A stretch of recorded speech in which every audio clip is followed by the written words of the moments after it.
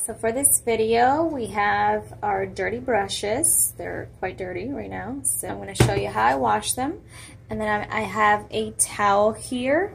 What I do is roll up one side of it so it gives some elevation. So when we put the brushes to dry, with the bristles to the bottom so the water can drain out and completely dry. I am going to wash my brushes in this sink.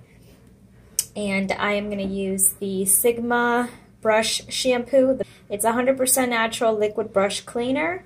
So I typically use this or regular Dawn disinfectant soap. So I'm going to use this today. Also, I'm going to have some rubbing alcohol ready. So this one's 70%. I typically like to use a 90%. And I'll show you what I do with this when my brushes are clean. So stick around if you want to see how I wash my brushes, and let's get to it. Okay, so I also made this.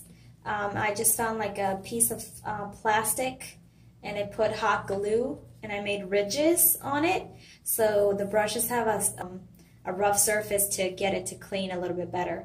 So what I do is kind of put a little bit of water to begin. We're going to grab our sigmagic brush shampoo and I am going to squirt, let's say 1, 2, 3, 4. And I like to grab like 3 brushes that are similar height so I can get nice tension on it and wash them almost together without having a different elevation in size. So I can put plenty of pressure, and I just start going in circles on top of this little plastic brush cleaner I created, and you'll see all the dirt starts to come off the brushes. So as you can see, they're already starting to look pretty clean. So I'm just going to continue that for a little bit longer, and then what I'm going to do is turn on my water. I like to have it not so cold and not so hot, just warm. I'm going to start to clean the brushes off.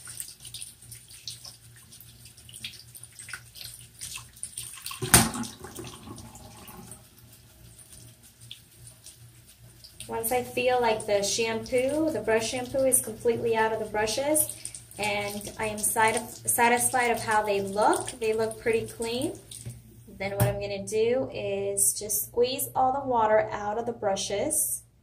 Squeeze, squeeze, squeeze.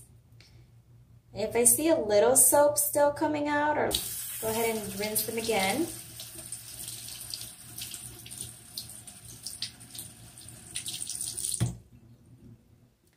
Squeeze the water out completely again.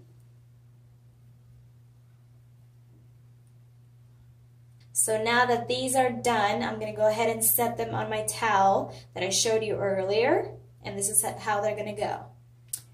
So then I'm going to start setting them on my towel like so. I let them sit here on the towel overnight so they have enough time to dry, and then I'm going to continue doing the rest of my brushes.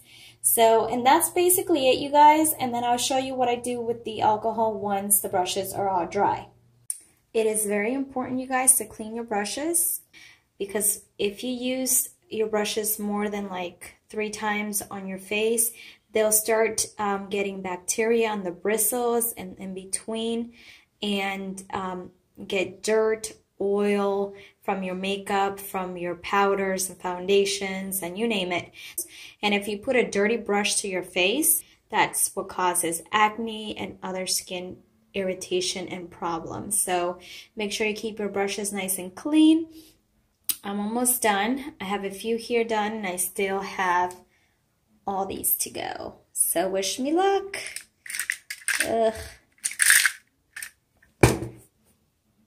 So now I'm going to take my alcohol and another rag, and I'm going to put some alcohol on it.